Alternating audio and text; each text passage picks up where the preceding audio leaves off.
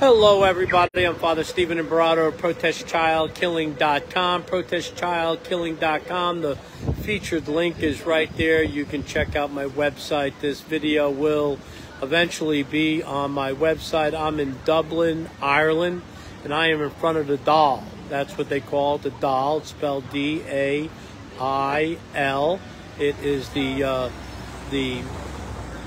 upper house of Parliament, the Parliament that passes all the laws here, and supposedly they just approved the buffer zone law, making it illegal to even pray silently in front of abortion facilities throughout Ireland. Of course, in the United States, this would be ridiculous. This would be illegal.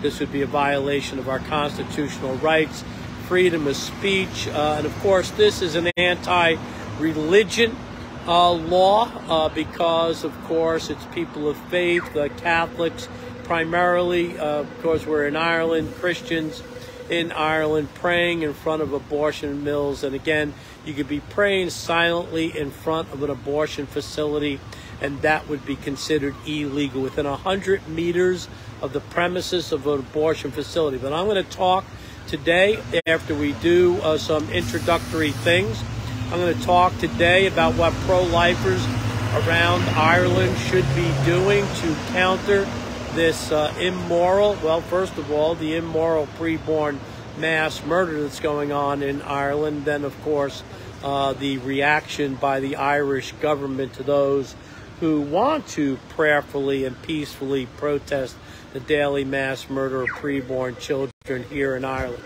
So you see behind me, this is the Dail. This is where these laws are passed. This is, in my mind, an immoral government, an illegitimate government, and I'll explain that in a second. So, again, I'm going to start off by praying the Lorica of St. Patrick. Again, I'm Father Stephen Imperator of ProtestChildKilling.com, ProtestChildKilling.com, and I'm an Irish citizen. As a matter of fact, right here, I have my Irish passport, right there, newly minted Irish passport, a U.S. citizen, an Irish citizen. I just actually visited yesterday the home of my grandfather in County Cavan and found out that my great uncle was a Catholic priest, and actually that I have priests on both sides of my Irish family, not just my grandfather, but my grandmother on my Irish side. Both had Irish priests, and as a matter of fact, the bishop next week we'll be talking about Bishop John Conmee. So, yes, I have an Irish heritage. I have an Irish Catholic heritage. I have an Irish priestly heritage, and now I am standing here as a Catholic priest in the front of the Dail, the ruling elite, the ruling body here in Ireland that has sanctioned, it protects, and of course funds daily mass murder of preborn children with your tax dollars. And this cannot continue. We need to peacefully and prayerfully protest this. So in keeping with the Irish tradition, I'm going to take a couple of minutes and I'm going to pray the Lorica of St. Patrick, and then I'm going to talk to you about the preamble of the Irish Constitution. All right, so now the Lorica of St. Patrick, right there. Now this is a powerful, powerful prayer. It's a prayer of deliverance. A prayer that St. Patrick wrote that hopefully will bring Ireland to deliverance, will bring Ireland back under our Lord and Savior Jesus Christ, the Blessed Trinity, Father, Son, Holy Spirit. You see my Catholic hat. This is the short version of the Lorica, the core of the Lorica right here. So I have this sweatshirt on, of course, my collar, my Catholic hat, so there's no mistaking what I am. Behind me I have some signs here. Ireland, repent, return to Jesus. Ireland, return to the Holy Trinity. Irish leaders, repent and return to Jesus. And of course, the preamble of the Irish Constitution invokes the Trinity, invokes our Lord and Savior Jesus Christ, and I'm going to get to that in a minute. But first, the powerful prayer of the Lorica of St. Patrick. In the name of the Father, the Son, the Holy Spirit, Amen. I arise today through a mighty strength, the invocation of the Trinity, through a belief in the threeness, through confession of the oneness of the Creator of creation. I arise today through the strength of Christ's birth and his baptism, through the strength of his crucifixion and his burial, through the strength of his resurrection and his ascension, through the strength of his descent for the judgment of doom. I arise today through the strength of the love of the cherubim and obedience of angels and service of archangels, in the hope of resurrection, to meet with reward in the prayers of the patriarchs, in the preachings of the apostles, in faiths of confessor, in innocence of virgins, in deeds of righteous men. I arise today through the strength of heaven, light of the sun, splendor of heaven, splendor of fire, speed of lightning, swiftness of the wind, depth of the sea, stability of the earth, firmness of the rock. I arise today through God's strength to pilot me, God's might to uphold me, God's wisdom to guide me, God's eye to look before me, God's ear to hear me, God's word to speak for me, God's hand to guard me, God's way to lie before me, God's shield to protect me, God's host to save me, from the snares of the devil, from the temptations of vices, from everyone who desires me ill, afar and near, alone and in a multitude. I summon today all these powers between me and evil, against every cruel, merciless power that opposes my body and soul, against incantations of false prophets, against black laws of pagandom, against false laws of heretics, against craft of idolatry, against spells of women, smiths, and wizards, against every knowledge that corrupts man's body and soul. Christ, shield us today against poison, against burning, against drowning, against wounding, so that the reward may come to us in abundance. Christ with us, Christ before us, Christ behind us, Christ in us, Christ beneath us, Christ above us, Christ on our right, Christ on our left, Christ when we lie down, Christ when we sit down, Christ when we arise, Christ in the heart of every man who thinks of me, Christ in the mouth of every man who speaks of us, Christ in the eye that sees us, Christ in the ear that hears us. I arise today through a mighty strength, the invocation of the Trinity, through a belief in the threeness, through a confession of the oneness of the Creator of creation. Salvation is of the Lord, salvation is of the Lord, salvation is of the Christ. May your salvation, O Lord, be ever with us. Amen. That is the full Lorica of St. Patrick, of course, who evangelized Ireland, brought Ireland to conversion. And I'm going to read a little bit of the preamble now, the preamble of the Irish Constitution, and do a little bit of commentary on the preamble.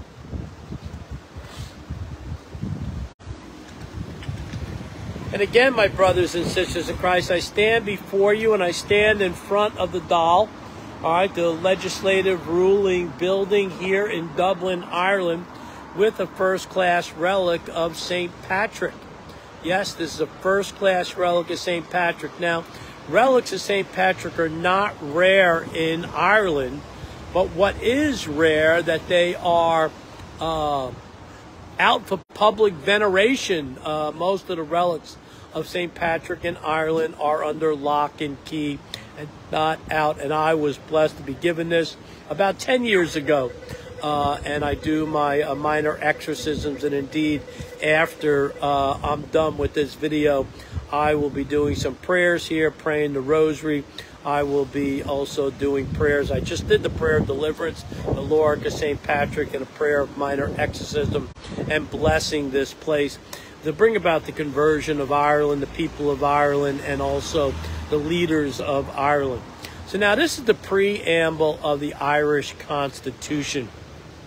It's very, very short, and you heard me invoke the Holy Trinity, invoke our Lord and Savior Jesus Christ in the Lorica of St. Patrick. This is the preamble of the Irish Constitution. 1922 was the independence of Ireland, and this is the preamble of their national constitution. In the name of the Holy Trinity, from whom all authority and to whom, as our final end, all actions of both men and states must be referred. So the governing body of Ireland is called to, in their constitution, to submit to the authority of the Holy Trinity and to refer all actions, both of men and states, to the Holy Trinity. We, the people of Ireland, humbly acknowledging all our obligations to our divine Lord Jesus Christ, who sustained our fathers through centuries of trials. And of course, the fathers of Ireland went through centuries of persecution, murders, right? The governments lording over Irish priests, the Irish people, the Irish Catholics. And this is acknowledged in the preamble of the Constitution. And they were murdered because of Jesus Christ. They were murdered because of their Catholic faith. Gratefully remembering their heroic struggle to regain the rightful independence of our nation, seeking to promote the common good, prudence, justice, and charity, so the dignity and freedom of the individual, the Irish individual, may be assured and social order attained and the unity of our country restored. Now, my brothers and sisters in Christ, the ruling body here in Ireland is defying in every way this preamble of the Constitution written at the time of the independence of this Irish nation. They indeed defy the Holy Trinity, Father, Son, and Holy Spirit. They defy all that Jesus taught. They defy the heroic stands of the fight for independence in Ireland. And I'll tell you why. Because now, just as the British for centuries, oppressors for centuries, killed the Irish people, indeed now we have the ruling government of Ireland killing their own people, killing their preborn, allowing people to vote as to whether your right to life, my right to life, anyone's right to life is warranted, is allowed. It defies the imagination. Imagine any government allowing a group of people to decide whether another group of people can live or die. Imagine that. It could be the elderly next. It could be the medically vulnerable next. It could be the sextons next. It could be the connies next. Right? It could be any group of people that the Irish government allows the people of Ireland to decide to kill. There's no right to life. There's no inalienable right to life endowed by our Creator, honored in Ireland. So here's what's going on here in Ireland. And again, there's maternity hospitals. Think about that. All right? Maternity hospitals. Mothers are killing their babies in maternity hospitals. That is a paradox that we find in Ireland. A paradox we find in Ireland is people like me who have grandparents who are Irish. The Irish government encouraging people like me to claim their Irish citizenship, and I did. Meanwhile, the Irish government is killing their own preborn children. Now, why would they want people to claim their Irish citizenship while at the same time allowing Irish mothers to kill their babies? Because they have no problem with immigration. They just have problems with the overall population increase on this earth. Because the bottom line is the government of Ireland has bought into this whole environmental lie, this whole climate change lie, this whole population reductionist lie. And make no doubt about it, that environmental policy, environmentalism, climate change is all about population reduction. And so this whole preborn mass murder fits right into that. The spread of contraception throughout the world, the spread of abortion throughout the world, the spread of euthanasia and assisted suicide throughout the world, even the sexual perversions that we see spreading throughout the world. It's all about population reduction. It's all about reducing the birth rate. It's all about reducing the number of people who are being procreated, reducing the number of people that are living here on the earth. And it's a select few. See, population reductionists, they don't care who dies as long as it's not them. And the Irish government is bought into this evil, this immoral, this insidious environmental population reduction mentality. And so, my brothers and sisters in Christ, on one hand, they invite people like me to claim their Irish citizenship. On the other hand, they have Irish mothers who they are paying to kill their own children. It doesn't make sense. The same Irish government that claims to remember the heroes that stood up for Irish freedom, the heroes that died fighting for Irish freedom, the martyrs over the centuries that died because of their Catholic faith, desiring Irish freedom, and the Irish government is doing the exact same thing to their own people. They're oppressing the Catholic Church. They are taking away freedom of conscience. They're taking away freedom of speech. They're taking away freedom of religion, pushing sexual perversions, and of course, killing our own preborn children, my brothers and sisters in Christ. So now what should we do about this? What should we do about this? The Irish government wants to set up 100-meter buffer zones around all of these maternity hospitals, these so-called maternity hospitals that where moms are killing their babies. Well, first of all, every pro-lifer in the country should pray and reflect, pray and ponder in their hearts, in good conscience, should they break these buffer zones? Should they violate these buffer zones and risk a $2,500 euro fine, 6 months in jail? I think that they should consider at least receiving warnings. Break the buffer zone and receive a warning for breaking the buffer zone. Find out where the 100-meter lines are, exactly where they are. Where is the guard are going to tell you can legally stand, even though these buffer zones truly are illegal, they're illegitimate, they're immoral.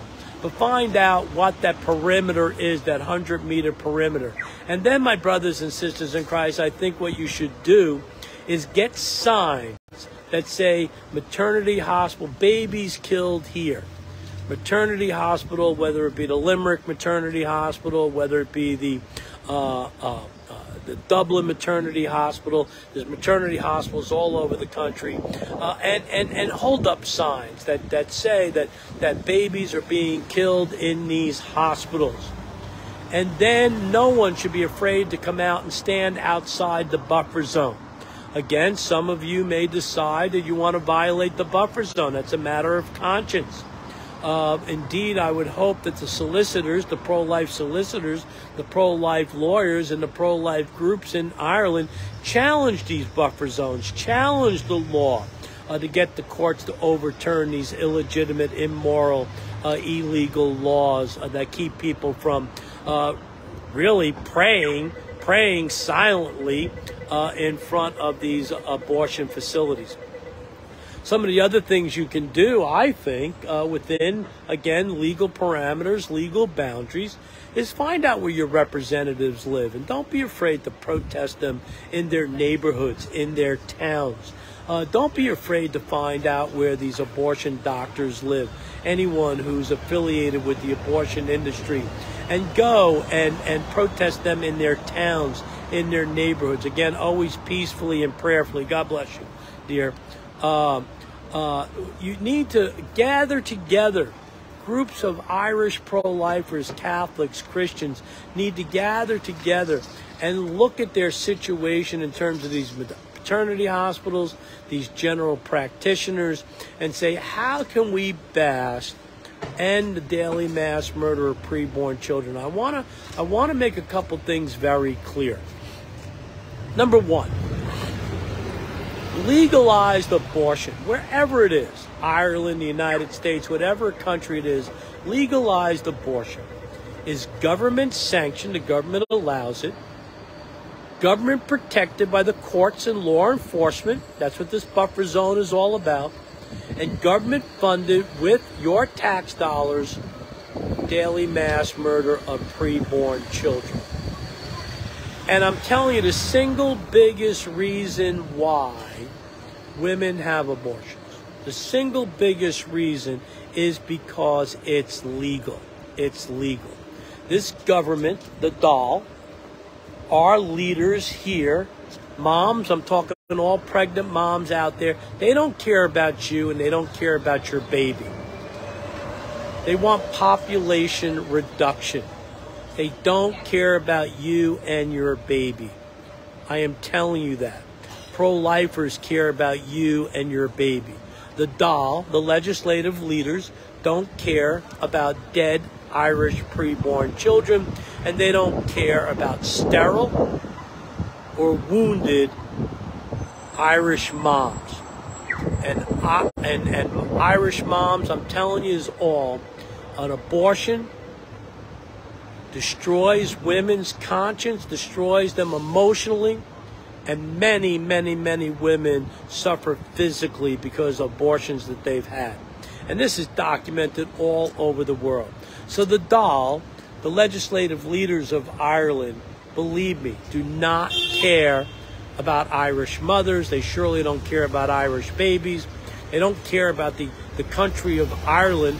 They've bought into this new world order, this globalist mentality of population reduction. And so my brothers and sisters in Christ, are going to be hearing more from me.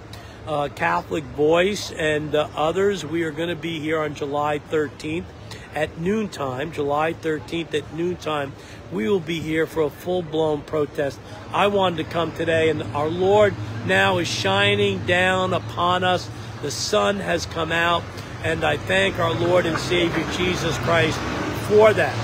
I am going to be doing prayers of exorcism here after I end this broadcast.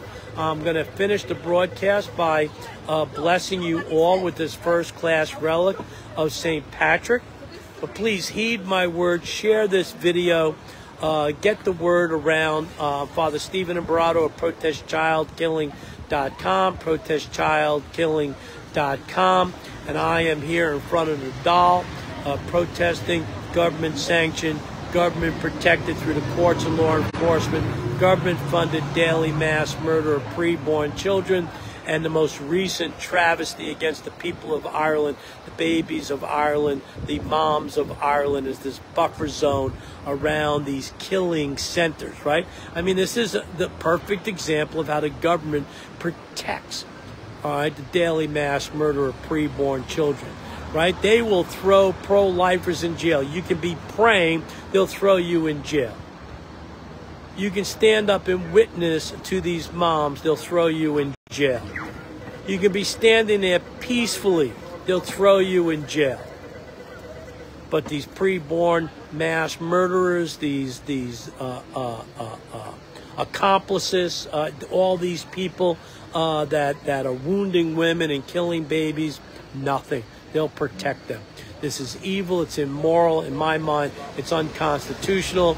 And the Catholics of Ireland, all pro-lifers of Ireland, people who care about Ireland, who care about the history of Ireland, the heritage of Ireland, need to stand up and peacefully and prayerfully put an end to all of this. May Almighty God bless you all, Father, Son, Holy Spirit. Amen. My brothers and sisters in Christ, go out today and give them heaven. Father Stephen Imperato of protestchildkilling.com, protestchildkilling.com. You'll see me tomorrow. Check out my Mass, my homily, and my lives each and every single day. I love you. Pray for me. I'll pray for you.